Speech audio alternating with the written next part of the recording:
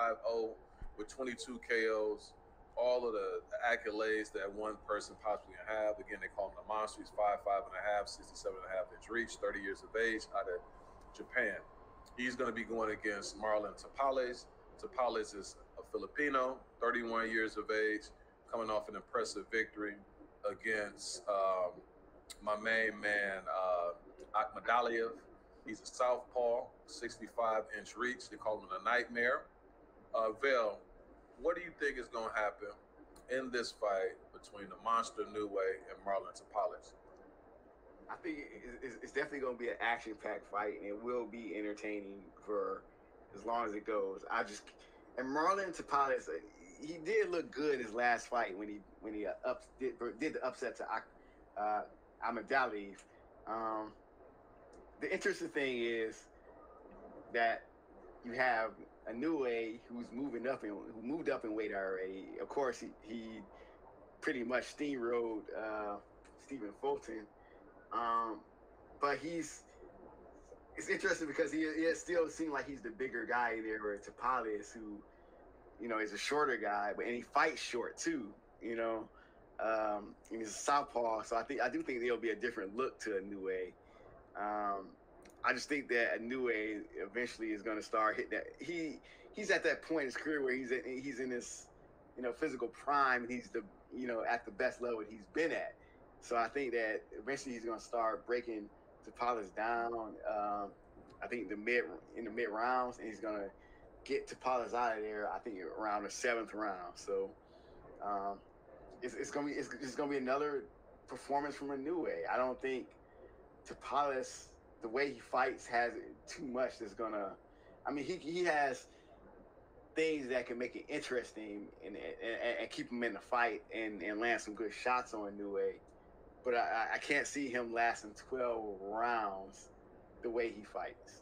So Inoue by 7th round to KO. Okay, I got it.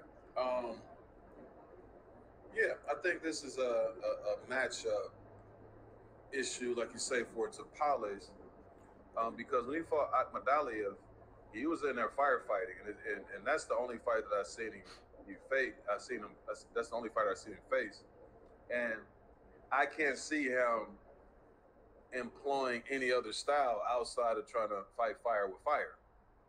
And so with that being said, when he fought Akhmadaliev, I'm not going to say he's a one-trick pony, but he has power in one hand, and it's not like devastating to the degree in which he's going to be facing this upcoming week. And you got a two-fisted monster that's going to be right there in front of you, who's willing to exchange with you, who is an offensive juggernaut. That's going to be too much. And it's going to be something that he hasn't seen, the speed, the angles that Inoue hits you with. And like I say, for a little guy, he has that whipping left hook. It's reminiscent of Tito Trinidad when you see him connect on guys. And that right hand, won't help either. It's not like it's weak or anything like that, or shabby, I should say. Mm-hmm. And so that's going to spell trouble for this guy. I think in this fight, it'll go, I would say around 4 rounds, because there's only so much you can take from this dude. And again, Tapales is not the type of guy who's like boxes or anything like that. He's going to be right there in his wheelhouse, and it's just going to be way too much. So I'm going to say, I'll give Tapales 4 rounds. I'll say in that 4th round, that's when he's going to get him up out of there. It's not that he's a bad fighter. It's just that you over there trying to exchange with somebody that you just shouldn't be trying to do that with. And thank you, Sheldon. The fight is on Tuesday. Sheldon says Inoue more than likely stops Tapales. I don't see any other way that this fight can go, to be honest with you, just based on how Tapales fights. He's too little to be trying to box. I never seen him do it. You know what I'm saying? And Akhmadaliev is the type of guy that you probably want to box, but fortunately for him, he was just getting the better of the exchanges with Akhmadaliev.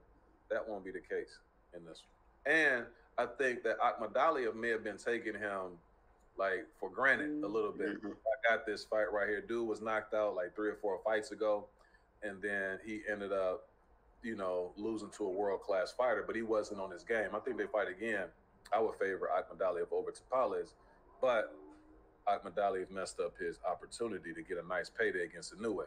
Now he may have saved his career, you know what I'm saying, as far as the punishment, but he got a nice little chunk of change, you know, if he was able to beat Tapales in that one. And that would probably even make for a higher profile fight if Akhmadaliev had, you know, held up his end of the bargain. You got anything else on this one right here? No, sir. Y'all subscribe to the Last Ones at the Bar Boxing channel, man. We got some boxing fans out there. Last Ones at the Bar exclusively talks about the sport of boxing